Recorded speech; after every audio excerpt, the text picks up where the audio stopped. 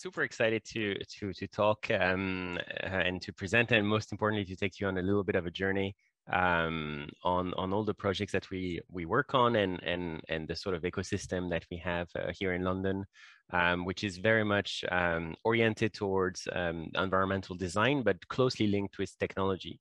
So hence the term eco-parametric. Architects like to invent fancy words, but really it's just there is parametric design. But I really believe that technology is really a bit useless unless it helps the planet, hence the ecology added to it. So let me take you on a little detour through the desert, because really the process of learning how to do environmental design is complex, involves many parameters, and is really much a journey. And that project was a big learning curve for us. One, we had to fund it ourselves. So we had to build it with volunteers. We had to actually assemble it in 18 days with about 180 people far away in the desert of Nevada in the USA. So I will show you that. But really, this was full of errors, of miscalculations, and I'm here not to show you, you know, the finished things, the fancy things. I'm here to show you all our mistakes and how important it is to accept that nothing is really perfect, and that the journey is full of discoveries, and that's the pleasure, and that's why I love, you know, showing this journey. So we have two companies, and it's important because one is a design studio, Mamou-Mani, which obviously is the yin to the other yang, which is the FabPub. FabPub stands for Fabrication Public, and it's open to everyone, and everyone can design and make and be empowered by the machines that we have. I really wanted them to be two separate companies because I really believe that if we don't empower others, then all that happens is you put artists on a pedestal, and people don't feel like they can have a share in the responsibility of designing new things, and they become passive consumerist people. So I really want to break that, and I think digital fabrication can help doing that. So that's our studio in Hackney. Before we just moved to a slightly larger hangar, but we're full of like objects that we make, and so it's very much, let's say, less about computers and more about regaining the means of production of what reconnects us with the final objects. And so FabPub, for example, the ambition, and I talk about it because I think he'll probably outgrow Mamou-Mani very soon. Luckily, after 10 years of Mamou-Mani, yesterday was the anniversary of our company, but this one is slightly younger, but it's what's been nice, it's grown with the community that comes and book our machines.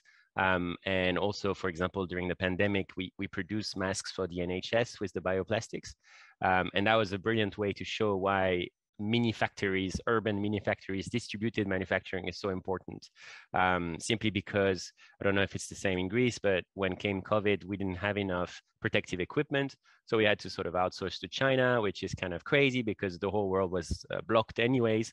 And so the ability to produce locally and to actually be a source of things for the world directly around us without having to travel crazy distance, be stuck in the Suez Canal and all these things is extremely important. So I'm really lucky to have an incredible team,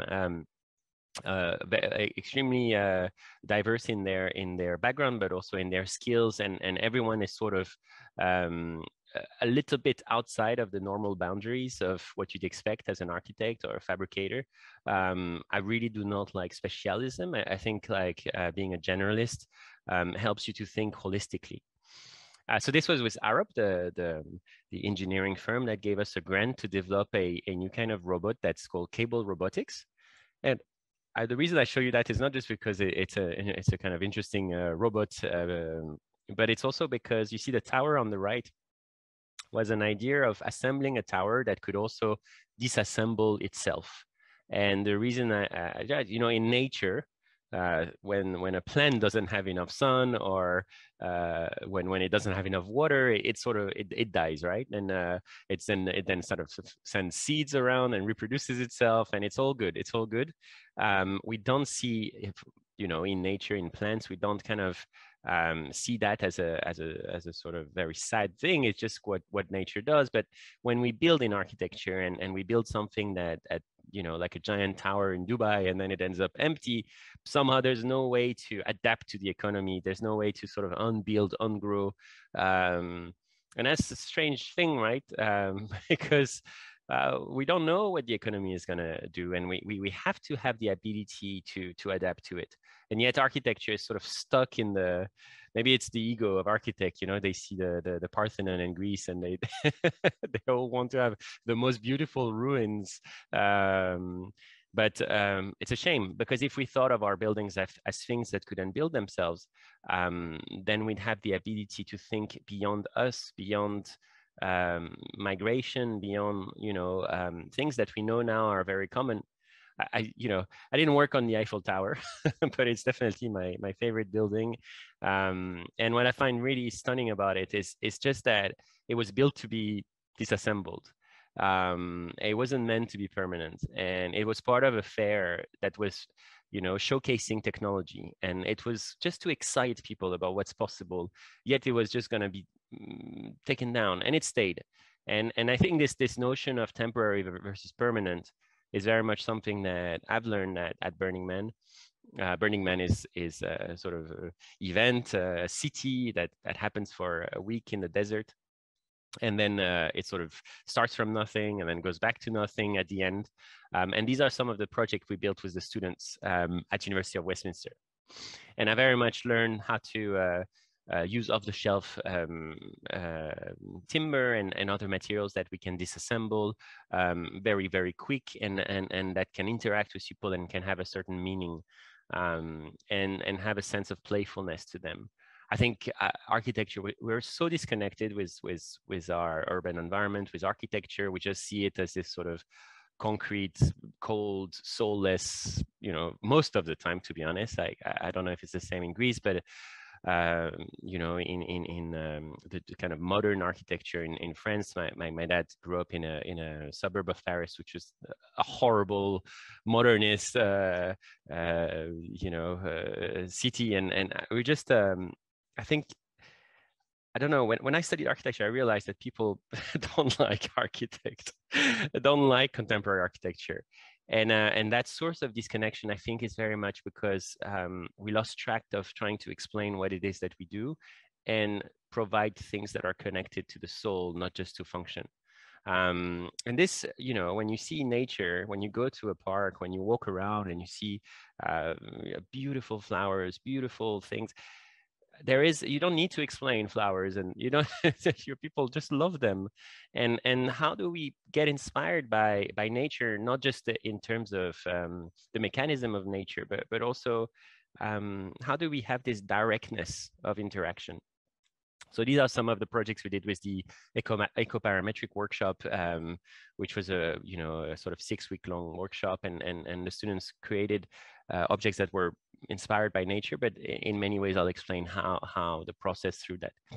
So we end up making a lot of our projects because we have Mamou-Mani and FabUp, so we can actually fabricate things that are done locally and can be installed locally and can be tested. And most importantly, we get to experience with material very, very closely with the type of materials we use. So we try and design systems rather than finished forms. And that's a really important concept. So this is a timber office building that we were meant to do in Paris, in the suburbs of Paris. And it's basically the typical module of an office that is then tested against different programs, different constraints of structure, of environment, of requirements by the brief. And so by having this, the client, it wasn't about like a finished form, but he could play around with that module. The reason that we started switching completely with wood is, as you probably know, concrete is responsible for about 8% of low carbon emission in the world. It's the second most used substance after water, concrete. Or I could give you more stats like this. In the past year, concrete has used more, China has used more concrete than the entire US for like 100 years, for example. Like, I don't know, it's just staggering what's going on. And when you think about that, wood, timber is the ultimate environmental material. It's literally absorbed carbon. And so, be able to work with wood is so interesting, but it also comes with constraint. For example, this is a hotel we're doing in Bacalar in Mexico, and if you were to unfold each one of these lines, you'd have straight lines, and that's really important because you don't want to waste. It's not because you're using an environmental material that you'd like to waste it. Things like plywood, chipboard, MDF, are basically re-engineered wood. But when you actually get the wood in its purest form, it's like it's relatively good. But how do you deal with it? How do you create three-dimensional shape from it so that you don't have to use like very cheap forms and CNC them and so on and so forth. And so learning how to use timber in its raw form also means you can use reclaimed timber. So for example, here for a tower we're doing in Bali, we have the client has bought a bridge, literally an old bridge that wasn't used, and timber is actually really long lasting. I don't know, I'm sure you know that we have the Tudor home here in the UK. It also teaches you about sustainable forestry, how to make sure that we have enough wood. It goes hand in hand with a holistic thought process. And I mean, obviously there's no timber everywhere. And so here is, for example, we used sand. So we printed in sand and another resin with Chris Bresch, which was a really wonderful experience, which I'll talk a little bit more about. And talking about sustainable forestry, a lot of the problems in forests is that you need to build roads to access them. Access is a big, so we're developing helium-based, not hydrogen, those are bad, but helium-based aircrafts with a company called Flying Whales in France, and developing ways to access remote forests without destroying actually most of it. And so this will be like a project of hangars for flying helium balloons, which obviously is also better than helicopters and planes. And just to finish on this general intro, 3D printing opened up a whole kind of world for us because we write software for it. And so things like food is also somehow printable, but probably not the best application because you end up with sort of weird foods. But it's funny how being an architect and being involved with robotics and so on meant that we sort of expanded what's the usual scope of works of an architect.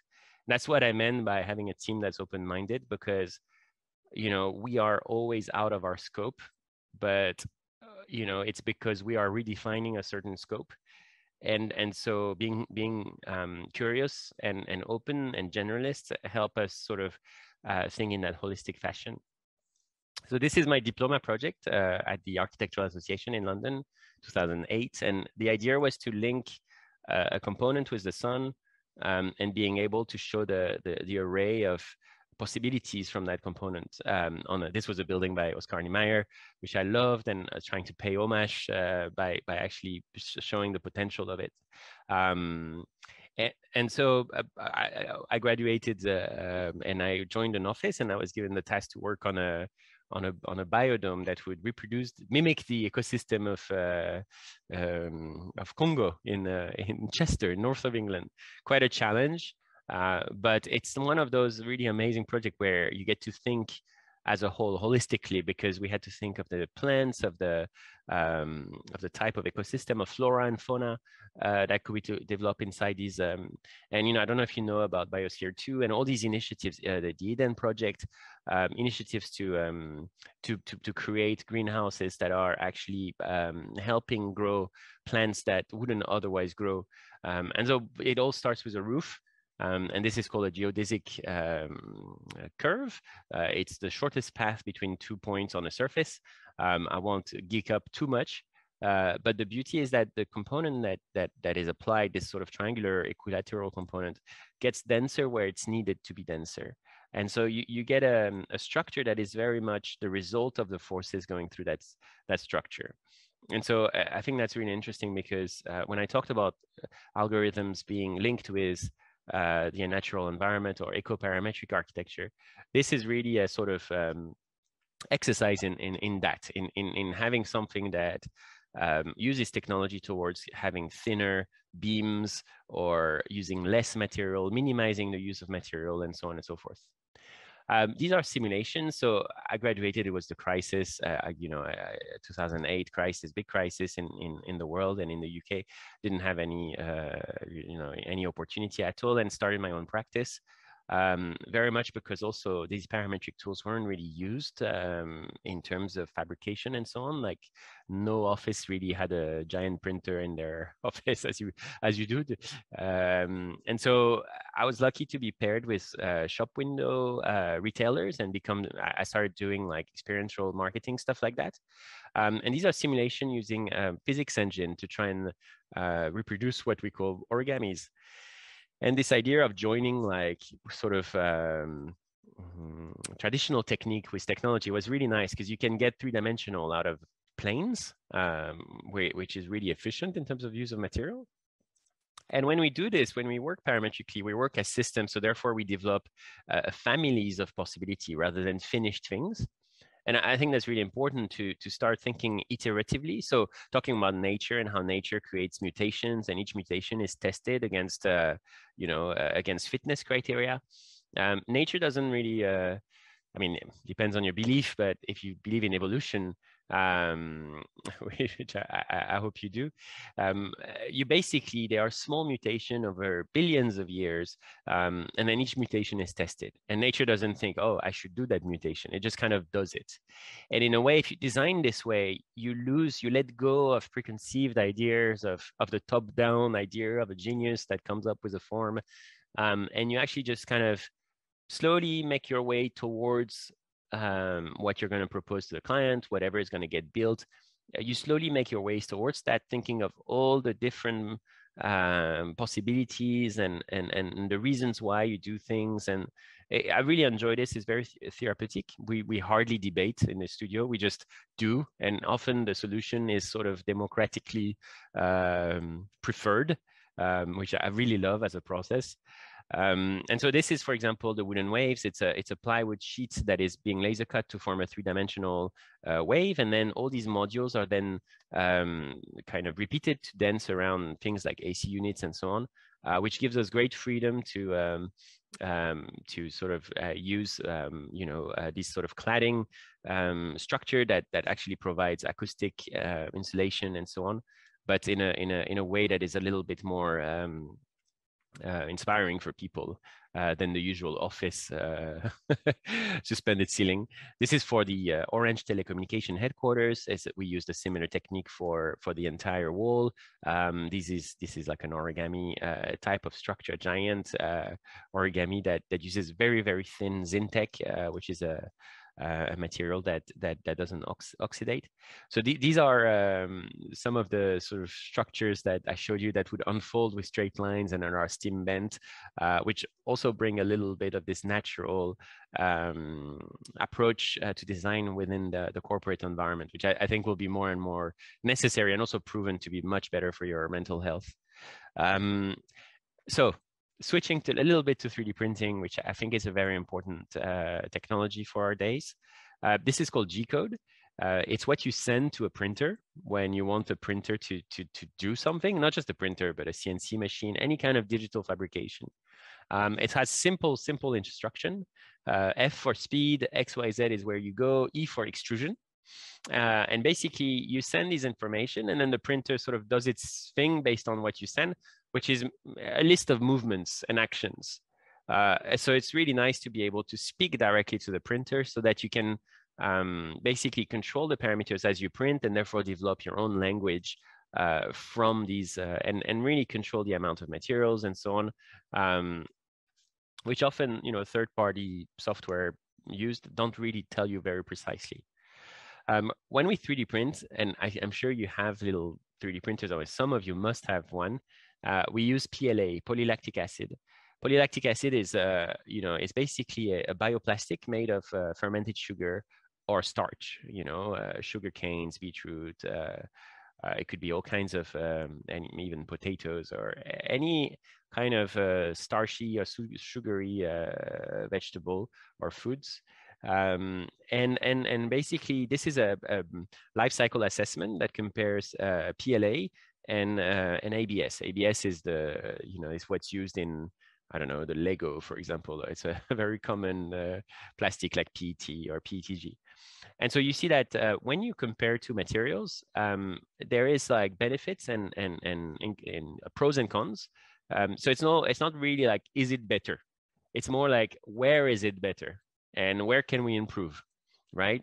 And I think that's really important. Like, for example, you know, if you're like closer to the outside, it's better. If it's closer to the inside, it's worse. So, for example, in terms of CO2 emission, is much better in terms of being non-carcinogenous. It's much better, you know. But in terms of land use, it's not great because you obviously have to use fields that were for food. And so, but in a way, that's we can sort that out, right? With vertical gardens, with vertical farming and stuff like that. And so, you know, this idea of thinking holistically, I think is really important. When I show this to clients, some of them are like, oh, we'll build a vertical farm. We'll grow our own plastic, right? And after, what happens to it? It composts. So it's really good. We talked about compost just before. The speaker just before talked about composting. You can compost this plastic. It doesn't end up in the, most plastic, to be honest, is not recycled. It ends up being burnt or in the landfill, in the oceans, and become microplastics. And so imagine this, if all plastics were actually being grown in cities, composted in cities, and then grow again and in a cradle to cradle fashion. Imagine if everyone had 3D printers in their home. Imagine if you didn't go to IKEA, but you would print your furnitures. Once you're done, you either recycle them in a crusher or you compost them and then you grow them again. You know, or you grow food out of it, or you print another design that is more efficient that you would download from some kind of like, I don't know, Facebook of designs or stuff like that. I mean, the future could be really interesting if we kind of think like that in a way. So these are some of the applications that we printed. We're printing a chandelier in Scotland, for example, using PLA mixed with metals, which is a possibility because you can use all kinds of additives. And when we print things, we usually don't send the object, we send the printer to the site. And so that's really kind of great because, well, G-code code doesn't have boundaries, doesn't have Brexit. You don't pay VAT on code, you know, whereas you pay VAT on objects. But I mean, in this world that we're all like, you know, the highway of information, like it goes at the speed of light. Like, why would we send objects if we could send the code behind objects, you know? And it's kind of strange to use transportation and these very, very, I don't know, air freight, like even like sea freight, like all these methods of transportation should really be focused on raw materials. And then, I mean, even that, like we could learn to work with the local raw materials and link our technology with that. But we have to rethink a little bit this this notion of transporting air, because when you transport object, you mostly transport air. So these are some of the patterns that one can do with 3D printing. And this is, for example, a typical sequence that we have. We're working on at Fortnum and Mason at the moment, a shop in London. And then we're working on about, I think there's 88 of these modules that are flying across the atrium. And really, we're trying to think in terms of circular economy. So repurpose, reuse, recycle, reduce. And the general idea is that when we work on a project, we try and think of the afterlife. So here we will set an auction for these pieces, which are actually using very little amount of bioplastic, but they're really nice. And so we thought people would want to buy them. And then all the proceeds will go to pollinators, charity, so that we're going to help Fortnum and Mason develop more beehives, which, you know, is something that they have actually suggested. And so we're really happy. And this is for the Design Museum in London. You'll see it in October this year as part of an exhibition on waste. And we'll bring our crusher. So we have a printer, we have a crusher, and we tend to actually have no waste here, which is a way to, so this is our whole ecosystem here. Which actually more and more brands are buying into. They want that. This was for Louis Vuitton, for example, using their famous monogram. And we were trying to do a three-dimensional version of that. And then not just like big brands and stuff. This is my home in London, trying to actually make it happen. This is a visual. You know, it's not that easy, but what I realized is I wanted to use only environmental materials for this home, and realized that most product that we use in our homes are full of plastic, full of epoxy, of like, you name it, like corian is plastic, quartz is plastics. Like, it's crazy when you start looking into what, you know, plasterboards are bad, paint is toxic. I mean, it's mad. It's really mad. And it's so expensive if you want to go for reclaimed timber, if you want to. So this is like my realization that we really need to push for environmental products at home, not just for big buildings and so on. So for example, we started developing these partition system, which is made from bioplastics and wood. And so it's quite nice because like once you have the machines, you can actually like customize it to the people, and you can actually give it a certain modularity, which modularity is a crucial part of the projects that we work on. And modularity is important because it can be flexible. For example, this is for COS, the fashion brand, and it was in Milan for the Milan Design Week. And we had about 700 of these we call them bio bricks, because they use very, very little amount of material. I mean, they use bioplastic, but that's not enough. We also want to show how to reduce, not just use eco material or cradle to cradle material. So this was a geometry based on the size of our printer, and also the palazzo. This was a palazzo, and we wanted to show a way to fill it up with these kind of eco bricks. And on the right, we have the modules of the sand waves that we did in Riyadh, also a modular approach to design. So you see, we always try and think in that way that if there is a module, you can test a module, you can array the module in a way that is playful. And so people can, you know, if you design in a playful manner, people will want to play.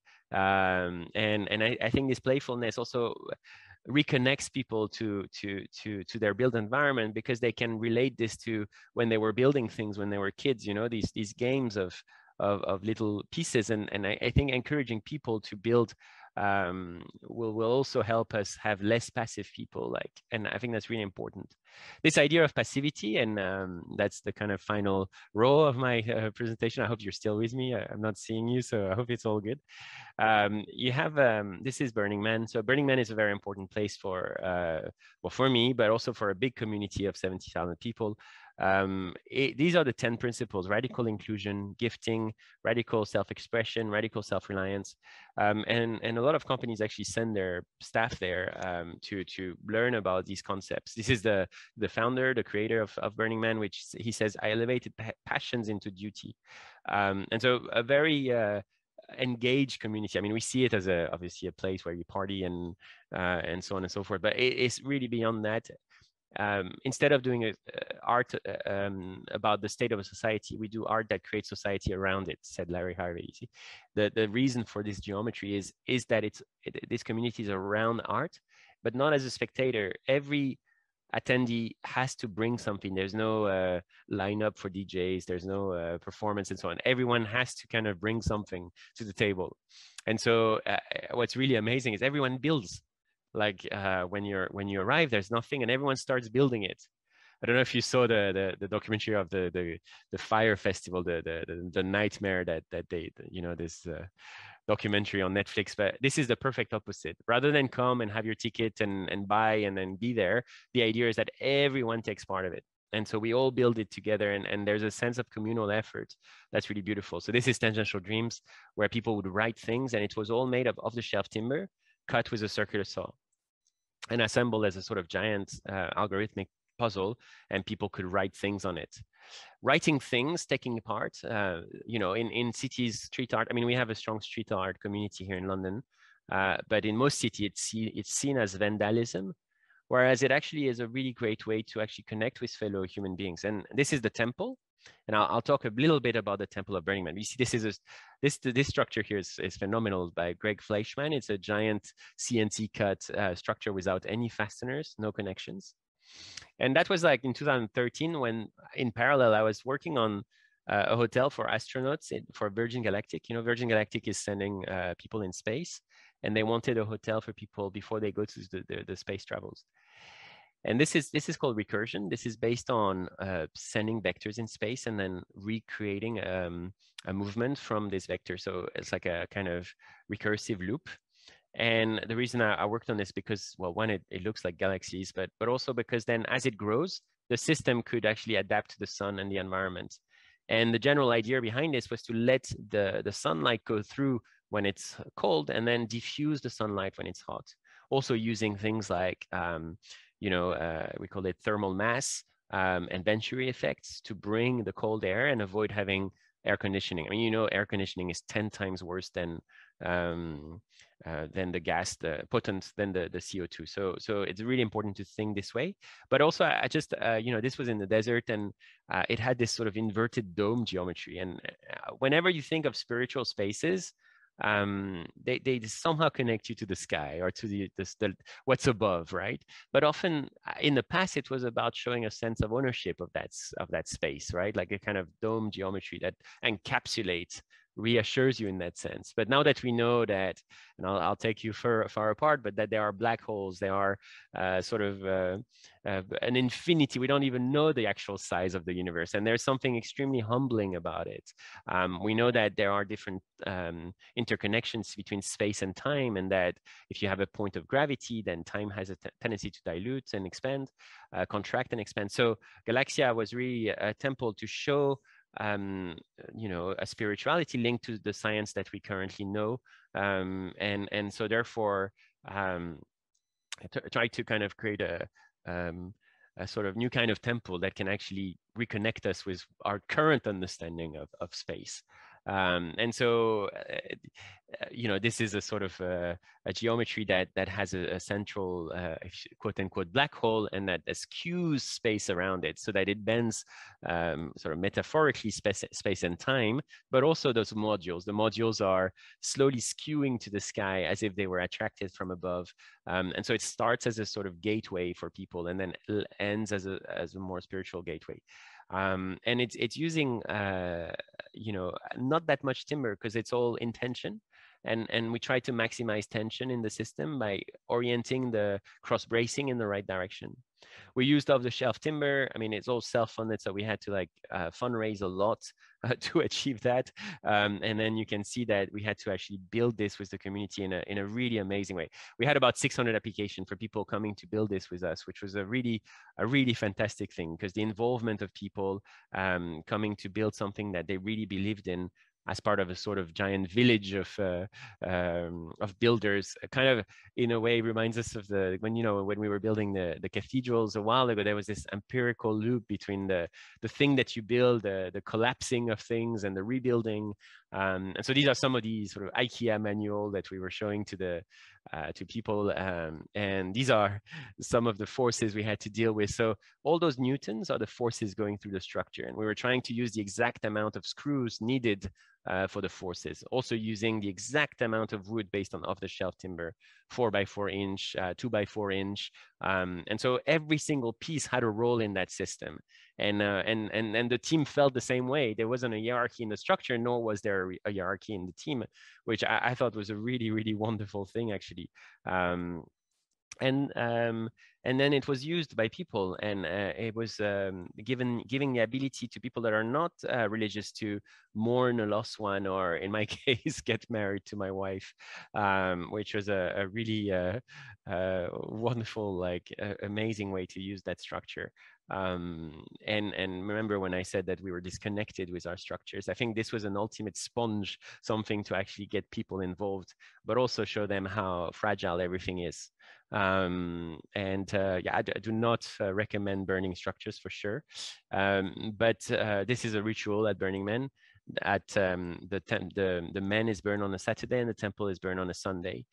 Extremely organized. You can imagine from the Americans, this is a very safe thing, but it's 70,000 people in silence, looking at all the things they put in that structure go away, reminding them of the fragility and having this ability of letting go. And then we clean everything, recycle all the steel.